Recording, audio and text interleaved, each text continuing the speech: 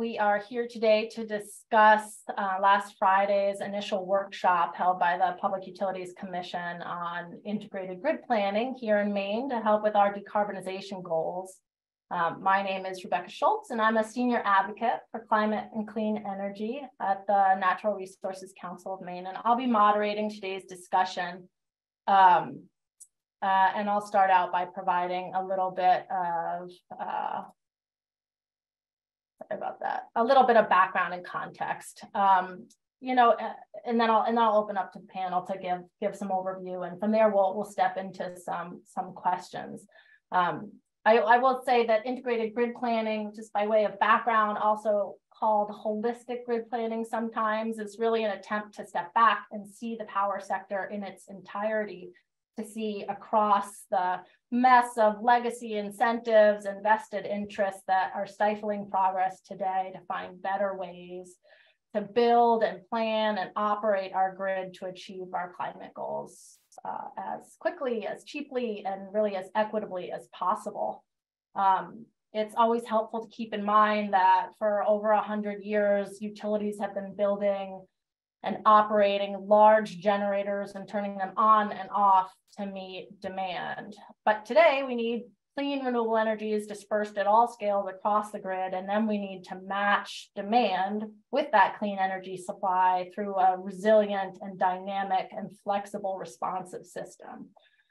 So really, this means a huge growth opportunity for our electric utilities. And that's really important to keep in mind. That's what this is about. But on the other hand, we're also experiencing this incredible proliferation of powerful consumer technologies in the form of rooftop and community solar and battery storage in people's basements and at substations, and programmable thermostats and heat pumps and EVs all distributed throughout the distribution system. These technologies carry promises of clean energy and clean air and cost savings and resilience and independence and personalized and localized solutions that really amount to an unprecedented benefit to consumers, but also an unprecedented disruption to both the incumbent companies and the regulatory paradigm that we use to control those companies and try to keep them accountable.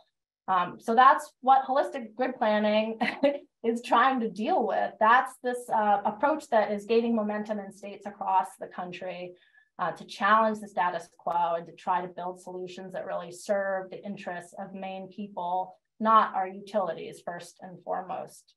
Even before Maine adopted these integrated grid planning requirements last year, energy experts and stakeholders had been calling for Maine to adopt this for years.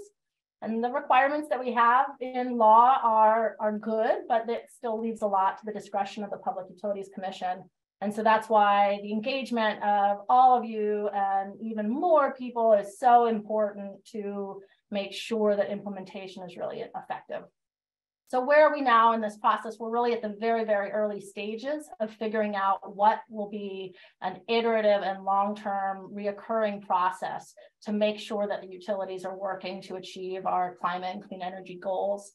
The law requires a broad public process at the outset. It requires a broad public process at the outset to help inform the planning priorities. And so that is what the PUC has just launched now. This series of workshops will drive towards a planning directive that the commission will issue to the utilities. And that planning directive will include the specific requirements that the utilities have to incorporate into their plans.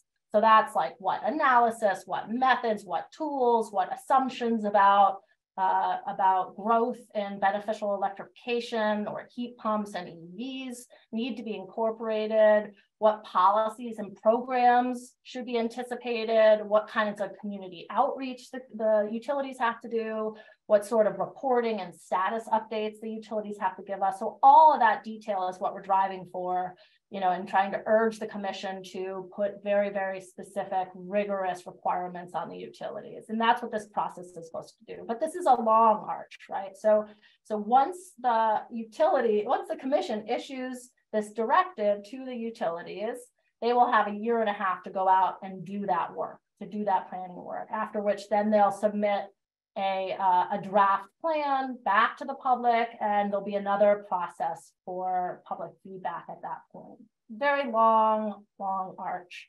And there's still a lot of unknowns, as we heard on Friday. The commission has yet to even set a schedule of workshops, never mind determine the topics and the speakers, never mind sort of scope out that full arc of what we're looking at here. So whether or not they'll be very proactive in seizing this opportunity, we're still not really sure. But I think what we saw on Friday gives us cause for optimism as well as concern. And so, you know, that's what we'd really like to sort of flesh out with everybody today, and help us make sense of what we saw on Friday. So we have our esteemed panelists here today to help us with that. We have Steve Clemmer, who is the Director of Energy Research and Analysis at the Union of Concerned Scientists. We have Oliver Tully, who's the Director of Utility Innovation Initiative at the Acadia Center. And we have Phelps Turner, who is a senior attorney with the Conservation Law Foundation in Maine. But many of you here on the panel too attended or have your own important perspectives to bring and questions to ask. So we really encourage everyone to participate by asking questions in the chat or raising your hands, and to contribute as we go along. So I will pass it off now to Phelps to give us sort of a brief 5-minute overview of some of the highlights that he noted, and then we'll go on to Oliver and Steve to give sort of some overview and perspective from each of your perspectives before we open up to some questions to carry the conversation. Thank you all. Well, thank you, Rebecca, and thank you for organizing this, and thank you to all the attendees. Look forward to a good discussion. I'll just give a few highlights as Rebecca suggested, and look forward to hearing from my colleagues and from all of you. My initial impression was that Friday's workshop was a good first step in this process toward not only more robust stakeholder process at the commission, but also more holistic and forward-looking grid planning by the utilities. And I thought that there was thoughtful engagement by the commissioners, and they seem to have deep interest in moving this forward and improving engagement along the way. And for those who don't regularly participate in commission proceedings, I think the stakeholder piece is an important one to highlight, because it's often the case that commission proceedings are limited to those, the utilities and parties and those who are well-resourced and have the time and resources to invest in these proceedings, and the ability and willingness of the commission to start reaching out and including more stakeholders in the process was really encouraging. I was also encouraged to hear, as we all did, that the commission has engaged a facilitator, and I expect in future workshops this will improve outreach leading up to the workshops, participation during the workshops, and then gathering of feedback after the workshops. The commission had a good turnout. I think they did well at this opening phase to give stakeholders time and space to be heard. And I think it'll be really important going forward that principle is applied throughout, so that that all voices are heard during this important process.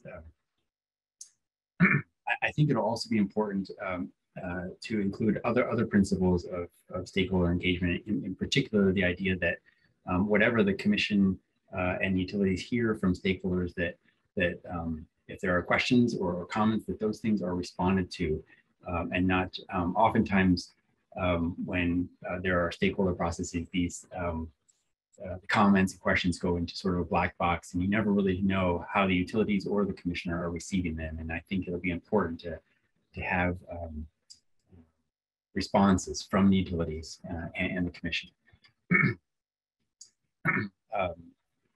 I was also encouraged to hear from both utilities about plans to expand their grid planning to factor in policy drivers, including clean energy and climate change. I guess on the other side of that coin, based on how much they're going to be adding to or supplementing to their planning, it was a little bit striking about how much they're not currently doing.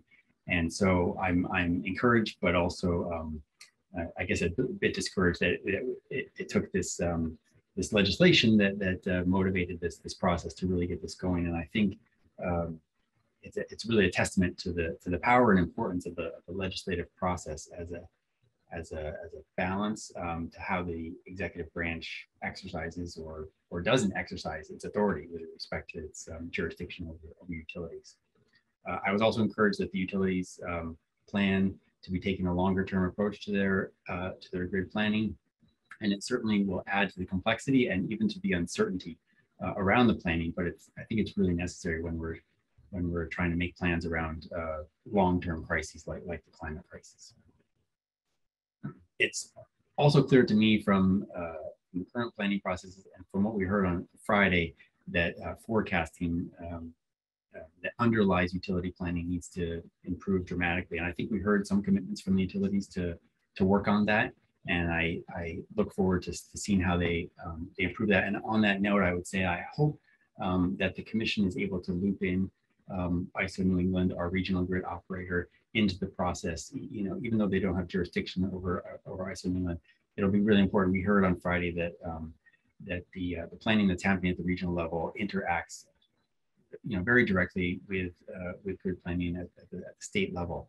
And I think there's a little bit of an over reliance on regional forecasting that can lack the granularity of data needed to really dig into what's needed for the grid here in Maine.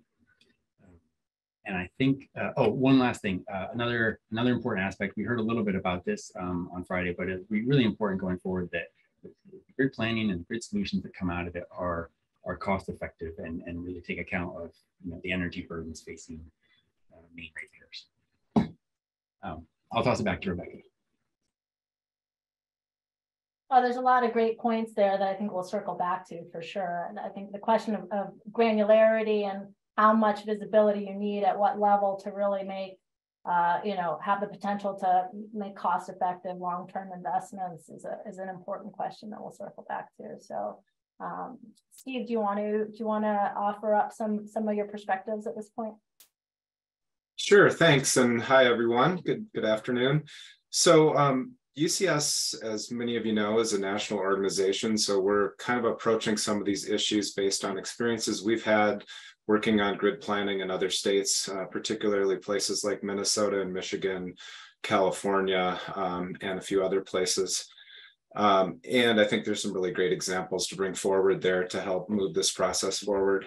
So, you know, as Phelps was saying, you know, there was I found some pretty encouraging comments from the PUC at the beginning of the meeting, including about hiring a facilitator, which is something all of our groups had asked for. So that can help free up some of the commission's time actually to participate in this proceeding, more so than if they were trying to facilitate the process. On the outreach side, you know, they specifically acknowledged outreach to EJ groups and tribes and other nonprofits, and also specifically mentioned using intervenor funding to help facilitate that participation, which is something we've all been advocating for pretty strongly in a separate docket at the PUC. In addition, you know, they also said they've been talking to some outside experts like the Lawrence Berkeley National Lab and the Department of Energy, to bring in some outside expertise, which we think is also vitally important to this process. In terms of kind of building off what Phelps said about some of the positive things I heard from CMP and Versant, you know, they both really acknowledge the need for collaboration with multiple stakeholders and prioritizing stakeholder engagement early in the process, including getting input and agreement on inputs and assumptions and methodologies that will go into this modeling, which I think is vitally important. CMP also made an interesting comment about being more directly responsible to meeting customer needs. So we'll have to see what's behind that statement and if that really plays out. And both utilities acknowledged, you know, that they were looking at other states. CMP's been involved in New York. Versant mentioned Hawaii, Minnesota, Michigan, Vermont specifically, and those are all things that we're tracking pretty closely too. So I thought that was encouraging. And then Versant, I think I was encouraged by, you know, they pretty clearly laid out how they were thinking about this differently than their current approach. And if you look at their presentation that's online, it, you know, they kind of did a side-by-side comparison saying this is what we plan on doing differently. So I thought that was very helpful. In terms of the sort of questions and causes for concern, I do think on the stakeholder engagement side, there really wasn't all that many details about how this was going to happen and the potential for, you know, needing different kinds of stakeholder engagement on the technical side versus, let's say, the public side. I know in other states, there's very specific kind of public engagement processes that the utilities do that's different than the technical side. And it's not really clear if the utilities are going to do that, if it's going to be led by the PUC or how that's going to go. I also thought that the CMP talked a little bit about putting out a climate protection plan, which I found to be pretty business as usual, kind of focused on, they really emphasized tree trimming, which obviously is important since a lot of our outages are caused by trees falling on power lines. But I was hoping for a, you know, kind of a more detailed and thoughtful response in terms of other things that they were thinking about there. And I also asked a question about this, but Versant, you know, specifically acknowledged that assumptions on the supply side, the generation side, were really important to this process, but really kind of had no specifics about how that was going to be brought in. The PUC was pretty silent on that too, which I was hoping that either they or other stakeholders that were in the room would have chimed in to talk about that, because some of that has been done through the climate action plan and other processes, but that information is now a couple of years old, and we know that things have changed pretty dramatically in the markets, like increases in natural gas prices. The Federal Inflation Reduction Act has passed, and there's a bunch of things that have changed that are going to need to take a closer look at that, and really is going to have an impact on how CMP and Versant plan their systems, you know, in terms of what transmission investments they're going to make, what distribution investments and so forth. So that's a pretty important part of the process that I'm looking for more clarity on. I'll just stop there, but those were some of my initial observations. Thanks. Thanks, Steve. Oliver, do you want to add some thoughts? Sure. Thank you. Yeah, just a few things. I guess to begin with, I'd say that I'm feeling cautiously optimistic about the proceeding overall, even though we're still very much at the beginning of it and a lot of details have to be figured out. But I did get the impression that there's a general understanding of the importance of the proceeding and good intentions in terms of trying to figure out how to do it well. I think one thing that was notable for me was that at one point CMP said that greenhouse gas emission reductions are not part of their current planning processes, and it would be hard for them to independently have put forward and defended a proposal to really accelerate the deployment of distributed energy resources and electrification in a rate case at the PUC without having first gone through a grid planning process like this one to create consensus around assumptions on scenario planning and other things. And I think whether or not you agree with CMP's perspective, I think the PUC sees the proceeding in a similar way. And I think in general, those kinds of comments speak to how important this proceeding can be in terms of creating the foundational inputs and assumptions for the investments that we need.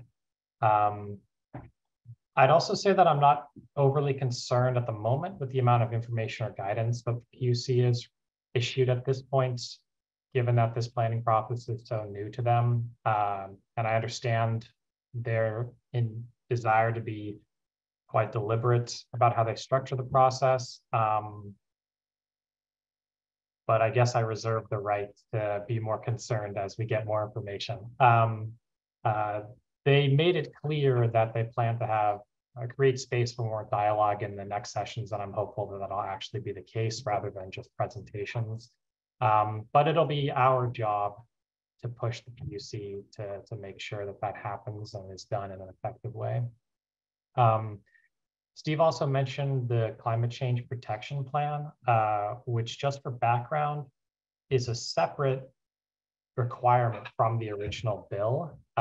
In addition to this integrated planning, the utilities have to put together this Climate Change Protection Plan, which is about protecting utility infrastructure from climate change. And someone had asked CMP about it, and the response, I think, was a little misleading. I think they gave the impression that climate was not a part of this planning process.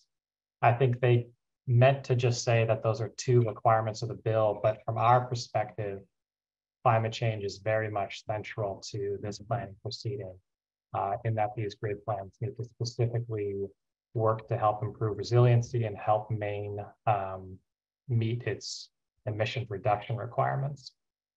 And then in terms of some concerns I do have, I think one of the biggest obstacles as this proceeding gets underway is just institutional inertia from the part of utilities and the PUC in terms of figuring out how to do something like this, which they haven't really done before, which I think just speaks to the importance of bringing in other voices, perspectives, and expertise. I'm also concerned about the third-party facilitation. I think technical expertise in distribution system planning does not necessarily translate into the skills needed for facilitating open dialogues. So I'm eager to see how that works out in terms of who the facilitator is for what portions of this proceeding. And then finally, I'll just say that if that facilitation is not set up in a great way, I would worry about the quality or the opportunity for stakeholders to provide input and review throughout the process, which will in turn affect how aggressive we are in terms of assumptions around scenario planning and all the other factors that go into the modeling that Steve was talking about.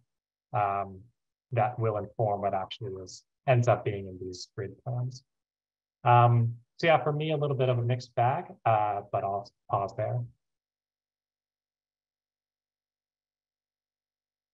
Thank you, guys. That's there's a lot there to unpack. So if others have specific questions around anything that was just raised, I really encourage you to just, add it into the chat right now, or just raise your hand and please participate at any point here. There's some terms that were mentioned that I think we can kind of might serve us all well to unpack a little bit right now.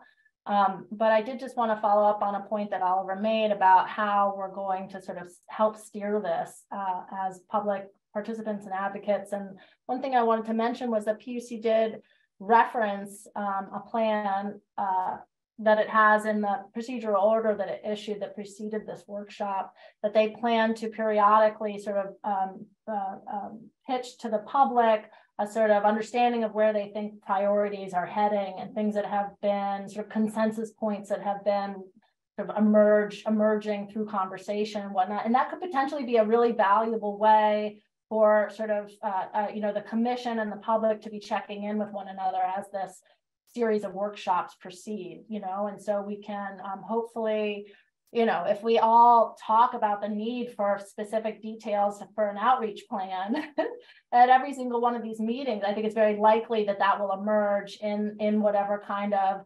incremental consensus building documents that are issued from the commission or this facilitator, for instance. So I think that just might end up being a very valuable way for us to steer this process if that happens frequently enough. So one thing I wanted to maybe get a little clarity for the group about, I thought would be helpful, is intervenor funding. And Steve, you mentioned that, and that's sort of this parallel track. And I was just wondering if you could tell us a little bit about what that is, what it intends to do, how it's available or not available at this point, and how in other states, for instance, this has successfully hopefully successfully, complemented public processes like this? Yeah, so the PUC had opened a docket over the past, I don't know, 6 to 8 months, I guess, around intervenor funding. There's actually been an intervenor funding provision in place in Maine for many, many years, but it hasn't been used. And I think the recent legislation basically that came out of some other legislation that was basically about how can state agencies prioritize environmental justice organizations in disadvantaged communities in state agency decision making. And that led to some work that the governor's Office of Policy Innovation in the Future did, some listening sessions, and a recommendation came out of that process that basically said that the commission should change its intervenor funding rule to help prioritize and encourage that participation. So we went through that process, and all of our groups on this call were part of that. And the commission actually just issued their final rule on it. And they've said in a couple of different settings that they're very interested in getting groups like that and tribes too more involved in the decision-making process. And we've really encouraged them to kind of follow some of the rules around procedural equity in terms of the process of how they reach out to them and where to try to get better engagement in different ways than they're used to doing, because they're used to just putting out a notice and letting groups kind of opt into the process, which typically ends up being our groups in terms of NGOs. And so there's a need to really reach out in different ways to those communities and those organizations. And so it's still, the rules was just finalized. I'm not sure if anyone's taken advantage of it yet, but one important thing that we advocated for and the PUC adopted was that this participation and this funding be available for different kinds of proceedings, not just adjudicatory proceedings, but also non-adjudicatory proceedings, because there's just so many decisions that the PUC makes in these different venues that have impacts on these communities. And so that was really a positive development too. And at this point, the PUC kind of said they weren't going to put a cap on how much funding was going to be available, because they're not entirely clear what the demand is going to be for this. And so I think, it's partially up, not just up to our groups, but I think our groups can help facilitate and reach out to these communities and other community-based organizations to get more involved in the process and to actually seek this funding so that it'll allow them to cover their time and participate. So there's a lot to do going forward to bring them more into the process, and a lot of education that's going to be needed too, because some of these things are incredibly technical, and I think our groups can also help on that front too.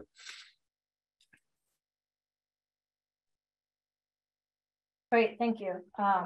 If nobody else has anything else to add on the intervenor funding, there's a question here about Efficiency Maine Trust, and that aligns with a question I was going to pose to the group too, where Efficiency Maine Trust is a really unique body that we've created here in Maine, and that may make us quite different from how other states are dealing with the challenges of integrated grid planning. And I was just wondering what you guys envision the role of Efficiency Maine Trust being in a holistic approach to the grid. We heard a bit from them that they see themselves in a sort of market enabling point of view to help sort of lay some of the groundwork to support the market.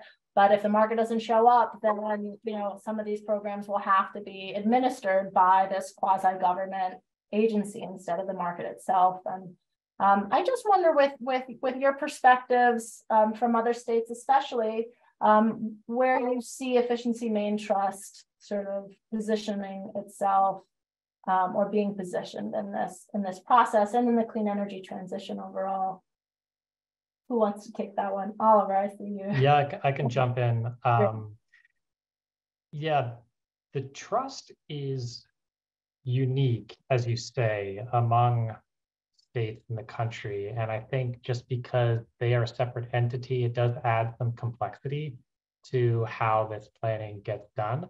But I think they are a really strong organization that can help improve it overall. So I think you're right in terms of the work that they can do to grow the market. I think one area where they will be really helpful is in terms of providing input and data and other information that can go into the utility modeling efforts. So Steve mentioned the description that Versant, for example, included on how integrated grid planning would lead to different work for them in terms of their scenario forecasting around different load growth futures, testing sensitivities for electrification or distributed energy resources. And I think the trust will be really important for feeding into that modeling process and providing some of the data that they have to make sure that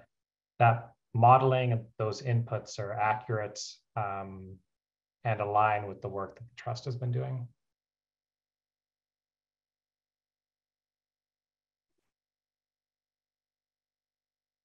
Does anyone, following up on EMT, can anyone define for us what a DERMS is? Efficiency Maine Trust referenced this. Oliver, you want to take that one too? Sure. It stands for Distributed Energy Resource Management System.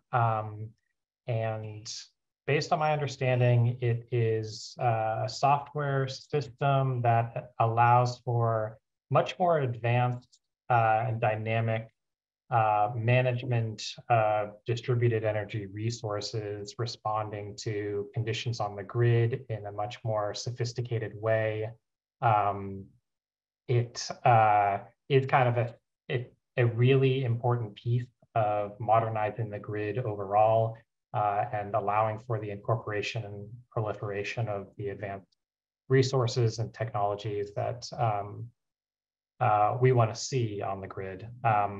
I'm not a technical expert or engineer, so others can add more, but that is kind of a basic description of it. I'll add that my understanding is that they have recently contracted for a software developer to provide a DERMS platform for Maine to help us be able to, in aggregate, dispatch things like battery storage units at the residential levels for consumers who have already bought these batteries and they're just sitting in the basement, pretty much just being used when there's an outage, and otherwise are there but not being used in any way that benefits the grid. And so these kinds of platforms, called a DERMS platform, would allow for, you know, a system operator or an aggregator who's taking a signal from the system operator to turn on and off those units, you know, be them a couple hundred or a couple thousand, that, you know, individually don't amount to much, but in aggregate could significantly reduce demand on the system during expensive times. And so other states in New England actually have programs that permit this kind of flexibility of battery units, but so Maine is a little bit behind the curve, but hopefully that that work at Efficiency Maine Trust will gear up quickly and allow us to participate. You know, that's the kind of dynamic flexibility that we're sort of talking about here in terms of reducing costs and maximizing the utility of the overall grid system. Let's see.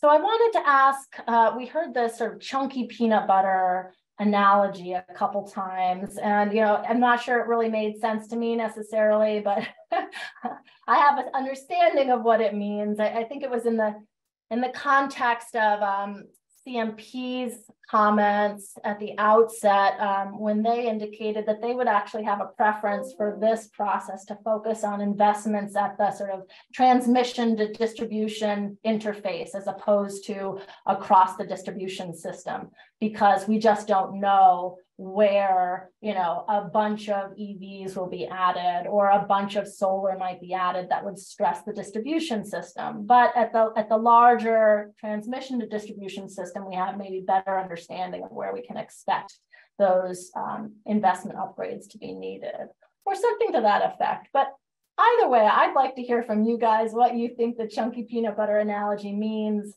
and, you know, also why it came up. It came up a number of times over the course of the workshop, so clearly resonated. Steve, Phelps, do either of you want to jump in there?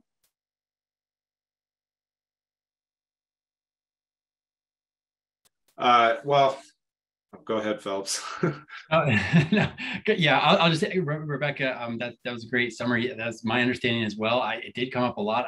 You know, traditional transmission investments are typically quite lumpy in the sense that they are bigger and aren't necessarily as right-sized, meaning that it can be hard to determine exactly what size investment you need. And this goes, I think, in my opinion, ties back to the granularity of the forecasting and data analysis that's being conducted in terms of how accurate it is. And it's very difficult to accurately forecast into the future, especially as you get further out, say beyond 10 and in particular 20 years. So it shows the importance of better, more granular data, not just from the utilities, but also I think we deserve and need better and more granular data from ISO New England, so that we can make the investments that we need, but not oversize them. Steve.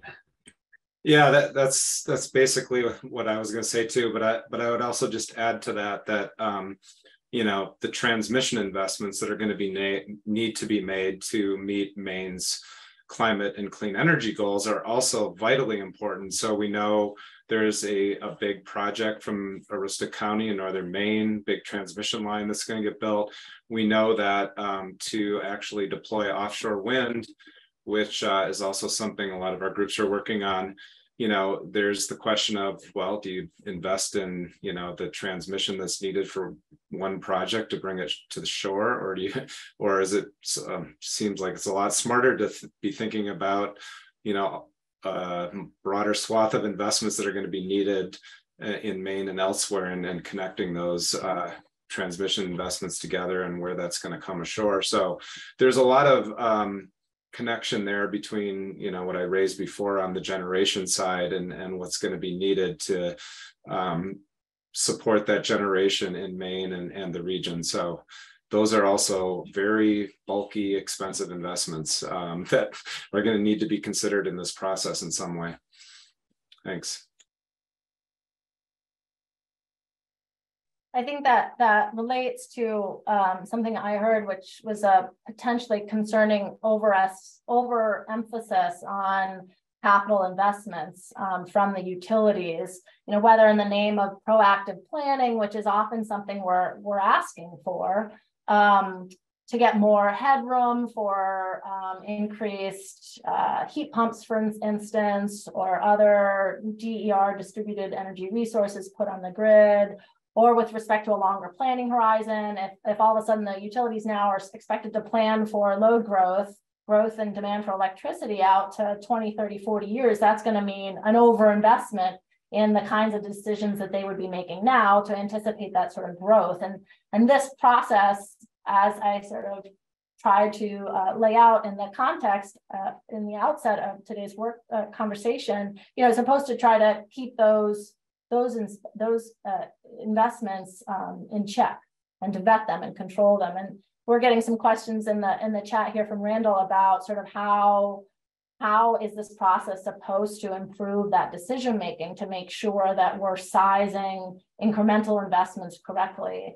And I think that that's really the challenge here. You know, we heard CMP say that in the current cluster study process, where they analyze a bunch of different DER proposals and what the impact of these various usually solar projects are going to have in a certain region of the grid, there's no pathway, there's no clear pathway for the utility to decide to make a larger investment to accommodate the current sort of proposals that are out there for solar projects.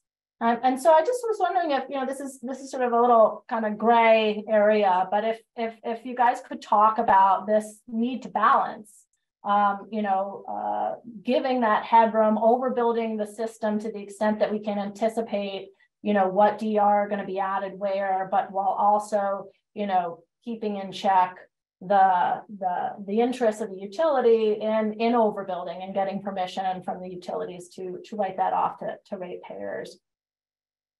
Yeah, I think that's an extremely important point.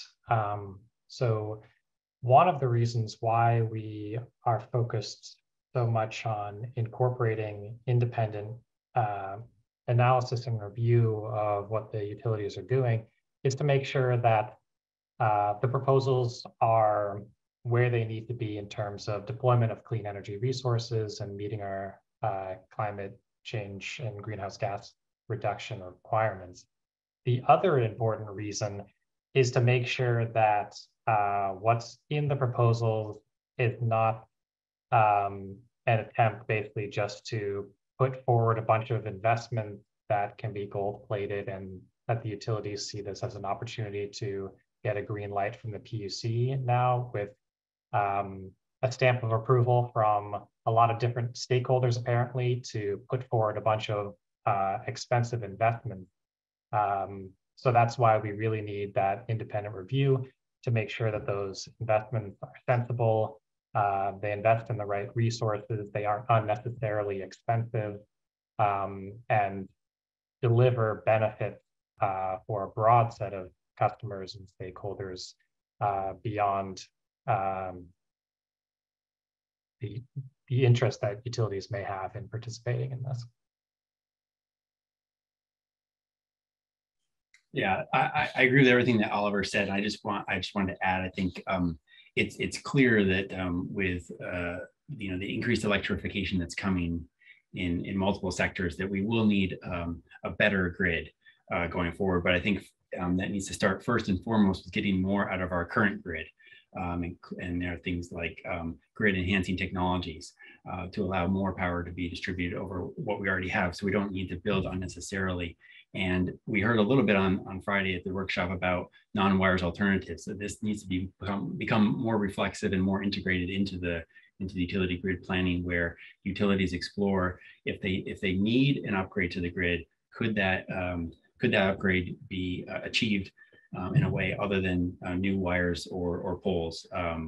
And that's but I mean, to get back to your original point or question, Rebecca, I think it all comes down to a balancing, you know, between, you know, reliability, you know, we need a reliable grid, but also what do we need, what size do we need, and how much is it going to cost? And we really need to find a balance there and think about what the impacts are on ratepayers as well, so that we're not overbuilding in terms of the actual space and geography that we need, but also what's it costing ratepayers.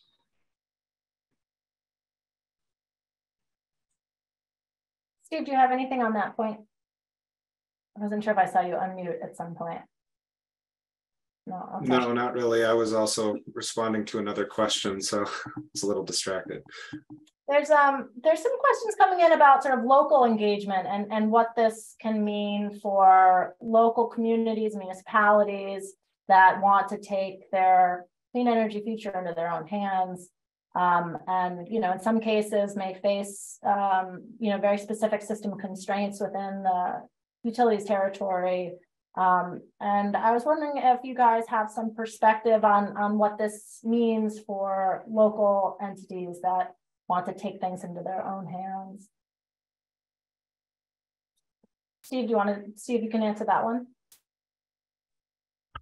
Yeah, that's a great question. I do think there's an opportunity for that, and including participating in this process, you know, from some local community representatives. But I also see it, you know, tying into the discussions we were having around the climate protection plan and local communities that are trying to prepare themselves for, you know, increasing resilience in response to increasing extreme weather events and climate change. And there's, you know, actually two aspects to that. One is the adding resilience and adaptation measures that some communities are thinking about, but also on the emission reduction side in terms of reducing the impacts of climate change. And obviously, you know, communities are interested in doing that and can actually save money in the process by implementing certain kinds of measures. But really to achieve that goal, we also need the state and the country and the world to also be achieving those emission reductions too. But I think Maine can set a great example for that, and local communities can lead the way in setting that example. I'll also add that it's my understanding that the PUC has hired an outreach coordinator, and I don't know a lot about it, but one of the things I'm hopeful for in terms of how this proceeding is going forward is seeing that be integrated in this process. And my impression about how an outreach coordinator would be important is to directly engage with local entities and municipalities to get their input into this process. There are examples from Oregon, for example, where the utilities were required to work directly with community-based organizations to co-develop solutions in their integrated grid planning process. And that might be a model to look to for how to structure this. But I think that could be an important figure, and hopefully is a good sign that the PUC is interested in investing in those outreach resources.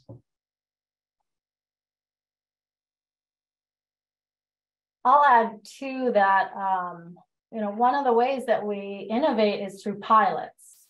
And I think that there will be a lot of ideas proposed throughout this process that are new and too challenging for the commission or utilities to embrace wholeheartedly. But if we propose them as a small, incremental, experimental test case, then we can begin to push the envelope a bit. And I think that we should think of this as a core strategy in how we engage this process, to be always vigilant for what opportunities can we sort of push as a pilot.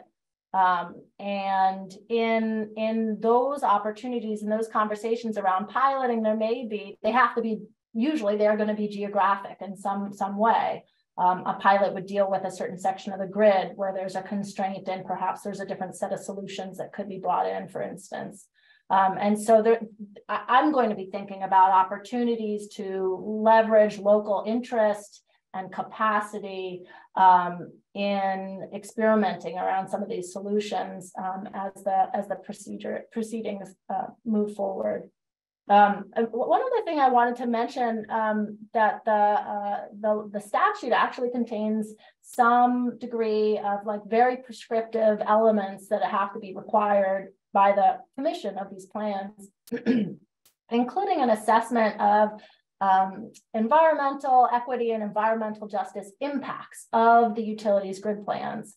And that's a specific requirement that these plans have to include, yet there's a whole bunch of questions raised about how the utility is going to go about doing that kind of an assessment. And I think that offers us, the public and the advocates, an opportunity, a hook to really sort of question what that means and what kinds of background outreach should be required, what kinds of pilots, what kind of community engagement should be required to sort of, for the utilities to get experience with those issues, which right now really it doesn't have too much experience with that set of issues. So I just wanted to highlight that. Let's see, are there other questions here?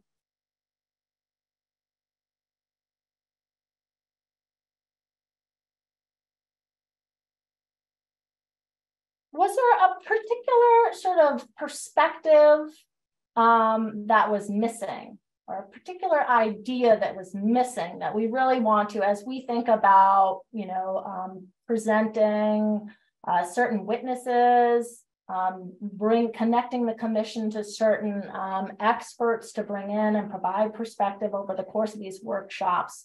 was there an obvious perspective that was missing, based, for instance, on your experience tracking how this has unfolded in other states, perhaps? Phelps, do you want to talk about that? Sure. A couple of things come to mind.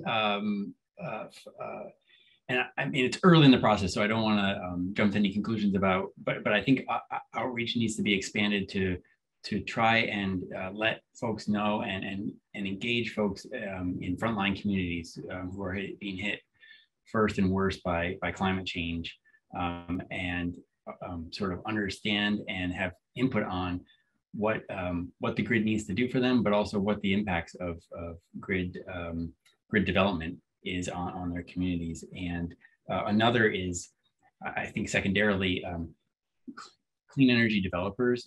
They have an important, as we develop more, in particular, distributed energy resources, making sure that we're connecting them at the appropriate points within the grid, so that we don't overbuild where we don't need it, and trying to be more proactive about planning out where that clean energy development happens, so that the wind and solar is coming on in an effective place. That's, I think, another voice that we could include.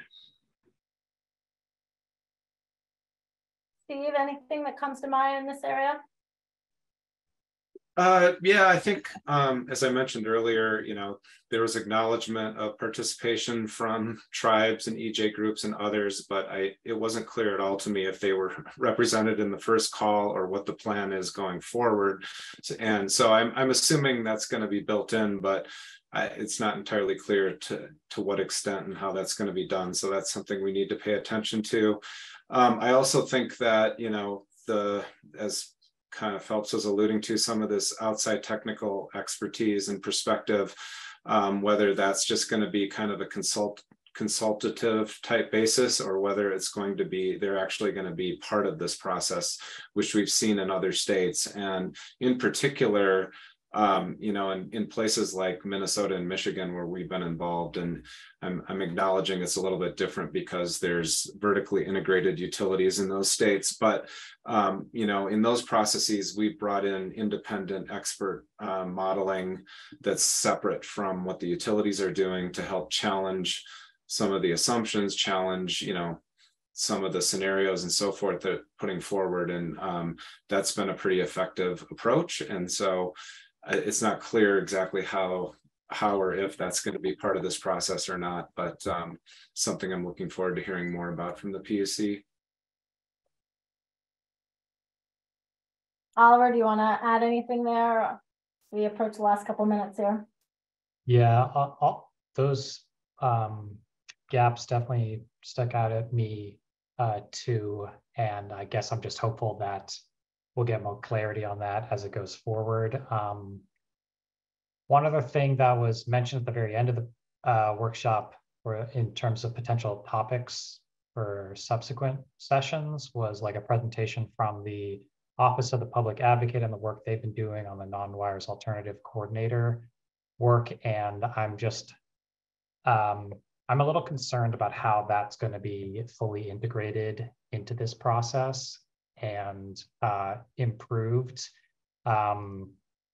because I think there are some barriers that the OPA is facing in doing that well, that they know very intimately, but I'm just a little concerned about how that's going to feed in, and whether it's well positioned enough to really be a strong part of this overall planning process, and whether the OPA is resourced enough to do what the original legislation set out to do.